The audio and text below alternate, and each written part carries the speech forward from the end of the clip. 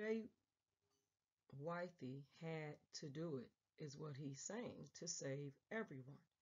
So this is a story that's been trending, and because of the blizzard and the uh, very severe, bad blizzard storm that has swept, you know, the Midwest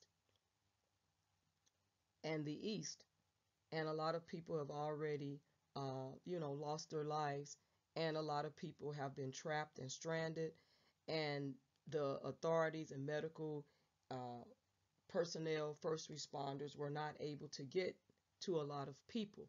And so this is a man that broke into a school to shelter more than 20 people from the blizzard. Now, as a deadly and historic blizzard barreled through Erie County, New York last weekend, some residents found themselves in a dire scenario. Stranded in howling snow with nowhere to go, their cars dwindling in gas supply, with police unable to come to the rescue. And let me stop right there. There was a lot of people, stranded in their cars, and they had their cars running, and some of them was on a fourth tank of gas or even barely that much gas in their cars. Uh, it was so cold outside. We've heard numerous stories of like the young man with the mind of a 10-year-old that a woman rescued. The boyfriend carried him into their home, and she pleaded for help on social media, trying to get help for him. He had strayed away or walked away from his group home, and he had frozen hands, and there was a dire need to get him to the hospital. Um, you know, a dire need to get him to the hospital to save his tips of his fingers. And then you had a young woman lost her life getting in her car traveling in, unprotected winter gear. There was no winter gear, I believe, that she was wearing, and she did not survive. And her family came out and spoke about, their loss. And so it's been so many different losses and situations. And so he actually went door to door, even offering to give the homeowners $500 to sleep on their floor to save him and a friend from the blizzard. He didn't want to die.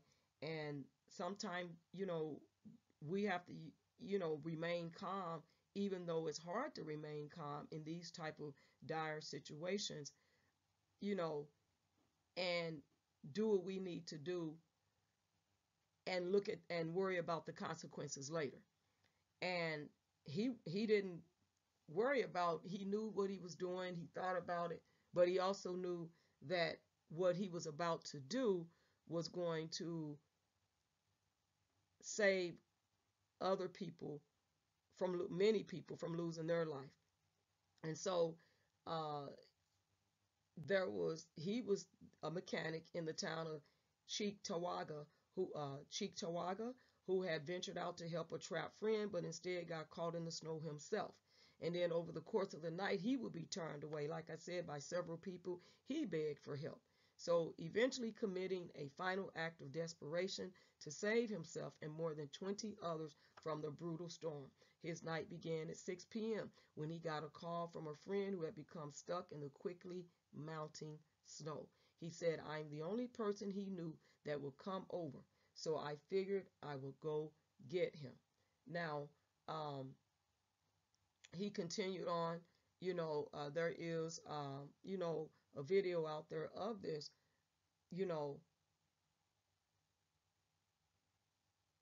uh, that, the authorities have spoken out on as well, uh, you know, defining him as a hero. But he drove his friend, weaving between abandoned vehicles that littered the road. Suddenly, he saw a young man named Mike walking in sneakers and wrapped in a light jacket. He told Mike to hop in the truck to escape the cold. And as he drove past snowdrifts several feet tall, Whitey said his truck became stuck twice. The first time he was able to shovel his way out, but the second time felt hopeless. He was trying to dig himself out, but the snow was coming down just as fast as he was shoveling. He said, with his clothes soaking wet and only a quarter of a tank of fuel left, he started to grow concerned. He was fearing for his life. Like he said, he went knocking on door to door of houses, to see if anyone would give him shelter. He went to 10 houses, offering $500, as I stated, to spend the night on their floor, and all of them turned him away. He pleaded with them, please, please, can I sleep on the floor? I'm in fear for my life. And they say, nope, I'm sorry, he said. Feeling defeated, Whitney tried to walk back to his truck, but became lost in the blustery wind and thick snow. His vision is getting foggy, my body is cramping up, and I'm fearing for my life, he said. Finally, he saw a light glint in the distance, the same blinking light he remembered parking his truck next to. After marching back to the truck, he called the police but was told that due to the dangerous storm conditions, they couldn't come to rescue him. He also learned that the friend who had called him for help had been rescued by authorities. With the gas running precariously low, he was concerned but tired, so he tried to take a nap.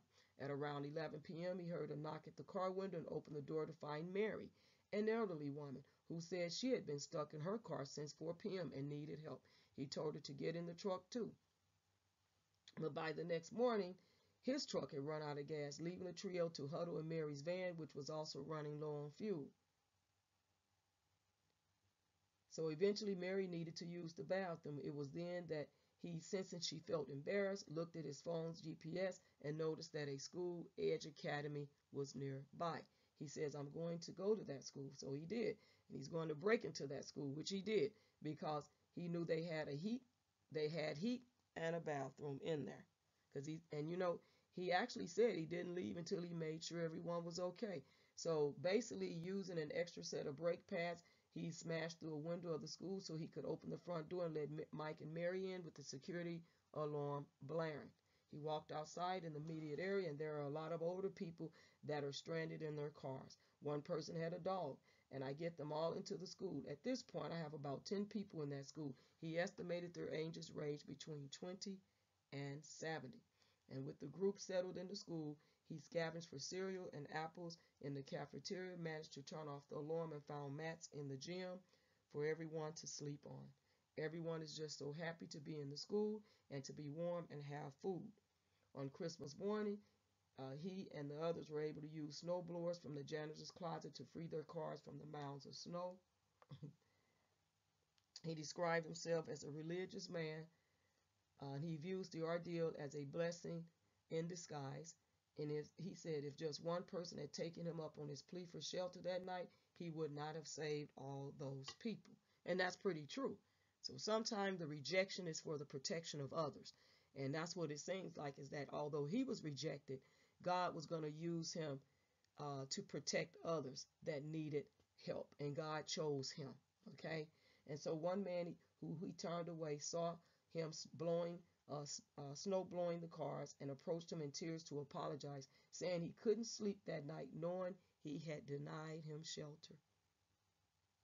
So he stayed at the school until 8 p.m. on Christmas. He didn't leave until he made sure everyone was okay, adding that they started a group chat to stay in touch. Before he left, he made sure to leave a note apologizing for the break-in, which police found when they were eventually able to respond to the alarm Whitey set off when he entered the school.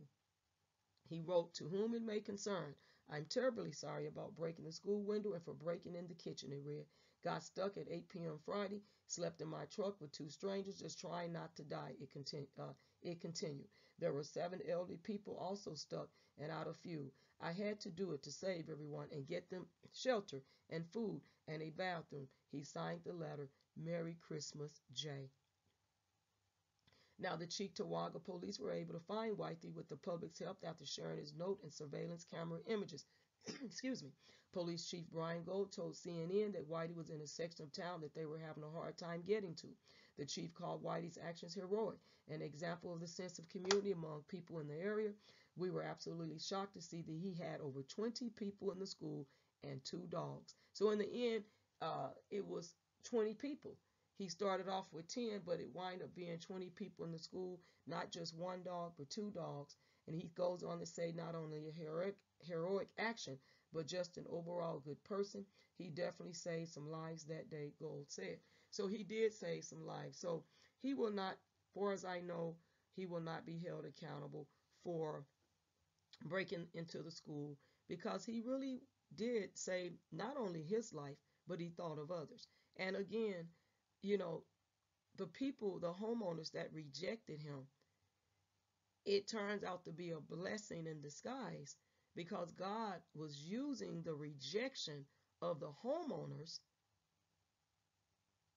for the protection of him and others, for him to be able to save others. And he did that by breaking in a school and getting them into some shelter and even some food in the cafeteria. So sometimes the rejection is for the protection. And so sometimes we have to look at it, when we're being rejected, God has a greater plan for us, and he's really protecting us, and he's using you to protect others. So with that being said, thank you all for tuning in. God bless you all on today. Thank you so much. Again, give this video a thumbs up. Don't forget to subscribe to the channel if you're not a subscriber, and leave your respectful comments below if you even have any comments. I thank you all for just stopping by. God bless you all. Peace out.